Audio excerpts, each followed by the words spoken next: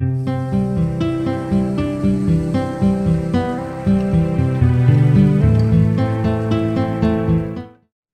Hashem's loving grace, this is Laser Brody, your host on Parsha Pearls. This week's Torah portion is Parshas Va'era, and we have a very interesting lesson.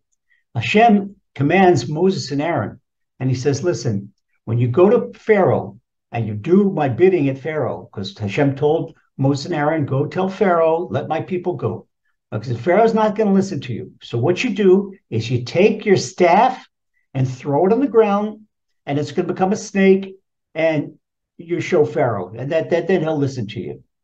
Well, they went to the court, Pharaoh's court, and they threw the staff down, their walking stick. Moses walked. They threw the staff down, and it became a snake.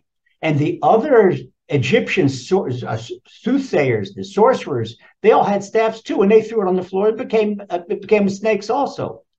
But then Moses' stick turned back into a stick, and after it turned back into a stick, it swallowed all the other snakes. There was a miracle within a miracle. First of all, we have what the Torah says in one letter. The Balaturim says this. Hashem told Moses, Yehi l'tanin, tell that stick to be a snake, not the snake shall be. If Hashem would have said, Vayehi l'tanin, Hashem would have said, and it shall be a snake. Hashem did not tell that to Moses and Aaron. He said, tell that stick to be a snake. This was the difference between Moses' stick and the stick of the soothsayers, the Egyptian soothsayers. They threw it down in their black magic, and it became a snake. Moses threw the stick on the floor, and he said, stick, be a snake. And Moses enabled this big miracle by the power of his mouth, tells us the Balaturim. Now, what do we learn from this? We learn from this the power of speech, the power of prayer. This is what Hashem is showing us in Moses' rod, his staff, or his stick, whatever you want to call it. Okay, when Moses told that stick only became a snake after Moses told it to.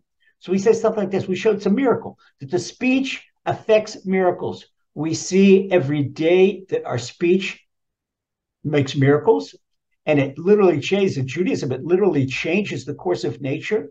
If a person betroths a woman, says 3 words, Haleyat Mekudeshet, completely changes her whole spiritual status from a single woman to a married woman, completely different. You take a mundane water and flour and turn it into a ball of dough and say 3 words, Harezu Chala, and take it as a challah offering, which can only be eaten by a high priest, by a priest in ritual purity in the Beit HaMikdash, and changes that. And if somebody eats that challah offering outside of purity and outside of the holy temple, it's a death penalty. It's very serious.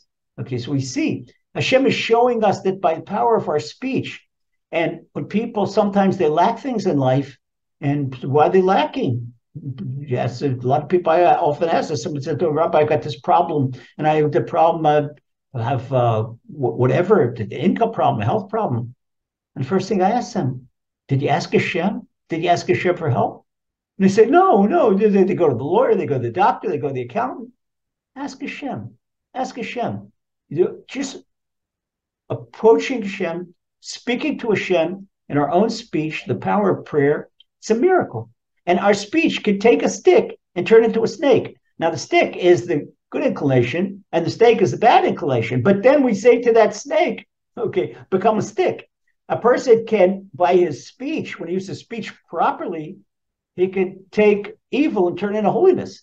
And if he uses it improperly, he can take holiness and turn into evil. That's the law. That's the lesson of the stick and the snake. And the main lesson is the power of speech, the power of speech in our prayer, that anything we want, we turn to Hashem and ask for it. This is what Hashem is showing us, power of our prayer, that can defy nature, because prayer is above nature. Prayer is the expression of Emunah. Emunah is above nature. Because where nature leaves off, that's where Emunah begins. Emunah is above nature. And since Emunah is above nature, what Emunah can do, the expression Emunah again is prayer, what that can do is defy nature, because it's above nature. Natural law doesn't limit prayer at all. You can ask for whatever you want. And even the doctors say that there's no cure, or the lawyers say there's no chance to win the case, or whatever. Don't let anyone ever knock you down into despair, because Rabbi Nachman of Breslov says there's no despair in the world, that there's always hope. As long as a person can speak and speak a word of prayer and talk to Hashem, there's always hope. So what we have to do is to increase our prayers and increase our vocal relationship, our speech communication relationship with Hashem, and see big miracles in your life. God bless, for a wonderful week and a lovely Shabbat.